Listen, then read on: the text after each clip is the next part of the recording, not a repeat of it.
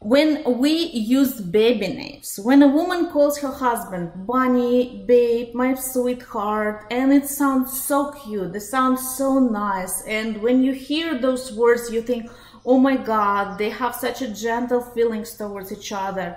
And then this woman comes to the therapy and she's asking why my bunny cannot make money, or why my sweetheart has to stay late at work and help others. Because he's a sweetheart, he cannot say no, he has to stay at work late.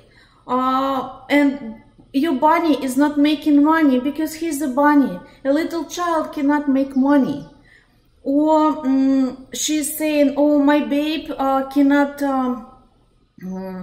ask for promotion at work because he's your babe, he's a baby. Baby cannot compete in an adult world. Baby cannot ask for promotion. So when you call your husband baby, bunny, sweetheart, honey, you're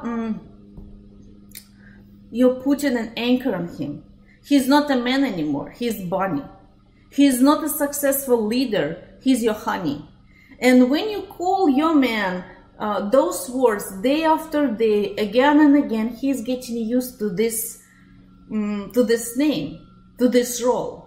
And I know all of you have a question, so how should you call your man? He has a name.